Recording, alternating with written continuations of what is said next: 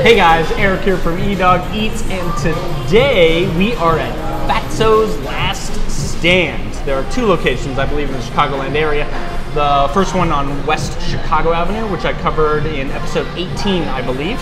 But this one, Fatso's, is on Clybourne and Racine in Lincoln Park? Lincoln Park area.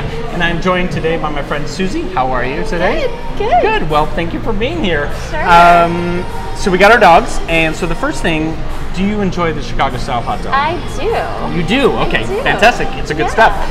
Is there a component or an ingredient that you just love that it's on the burn? I like all of it. I like the pickles. I like the peppers. Okay. I like the celery salt. All right. I like all of it. All right, great. Yeah. Now, I gotta say, I like the way already these are. they're char dogs.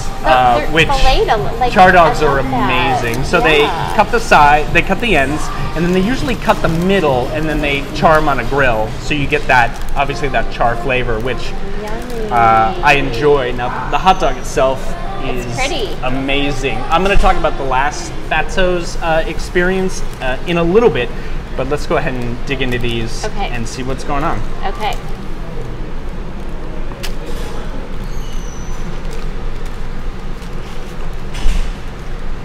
Thank you. Oh, it's great. All right. This is a great hot dog. Really good.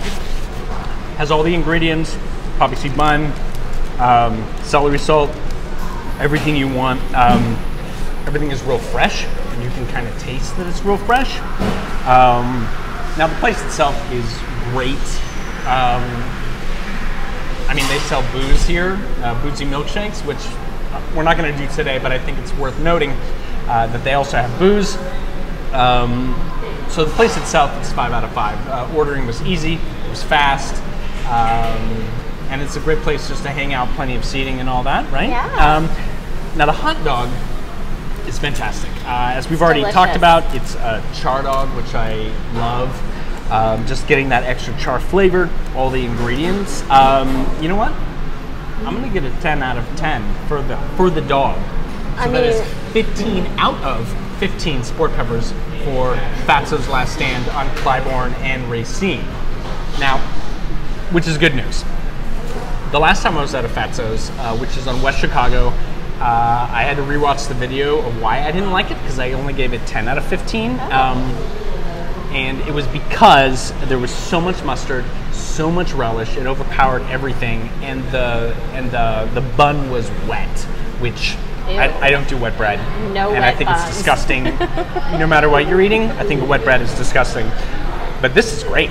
This is really good. Do you have any thoughts? Just extremely tasty. Yeah. It's delicious. Great. Well, thanks for being here. I appreciate it. I think we're gonna call it a wrap on that. We're gonna finish our hot dogs, and that's it. Have a good day.